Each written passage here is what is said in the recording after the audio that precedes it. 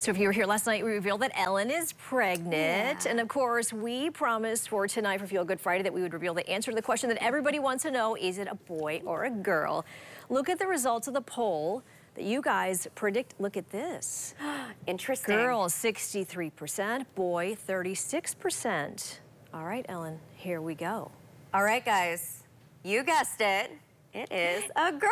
It's a girl. It's a little oh my girl. gosh, that is so sweet. Isn't that cute? Oh, there is a lot of pink in your future. Oh, yes. And we were going to be excited, of course, with either, but very excited to have a little girl. Yeah. We already have some names picked out, but what's been so funny is seeing everyone's guess and then also some of the name suggestions that have been coming down the pike, especially weather-themed ones.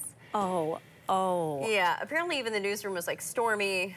Rainy. Rain. Sunshine. No. Oh. Sunny. Sunny. Our producer's like, Ellen, you were so close. Don't Blake and Sarah also have some ideas? So here's the thing. We already have it covered because both Blake and Sarah immediately were like, Ellen, don't worry. We have names picked out.